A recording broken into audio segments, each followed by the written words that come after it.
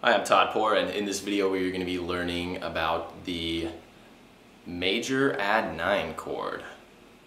Alright, so we're going to learn a couple shapes for this. These will be all shapes that don't use open chords, or sorry, open strings, so they'll be movable into any key using these two shapes. Alright, so the first one we're going to do is a 5th string based major triad Add9. Alright, so you take your major triad, I'm doing a D here, D, F sharp, A.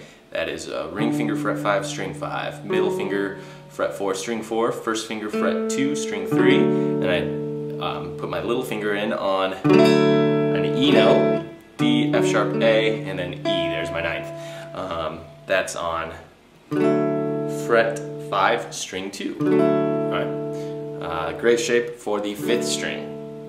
The next shape is going to be based off the 4th string, or if you wanted to take the root and move it down an octave, you could technically play it off the 6th string as well. It doesn't really change all that much. You just bar with your first finger rather than the shape I'm about to do.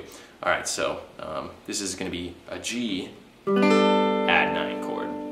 Really nice sounding chords, right? String 4, fret 5, ring finger, middle finger, string 3, fret 4, pointer finger, fret 3, string 2, little finger, fret 5, string 1, G, B, D, A.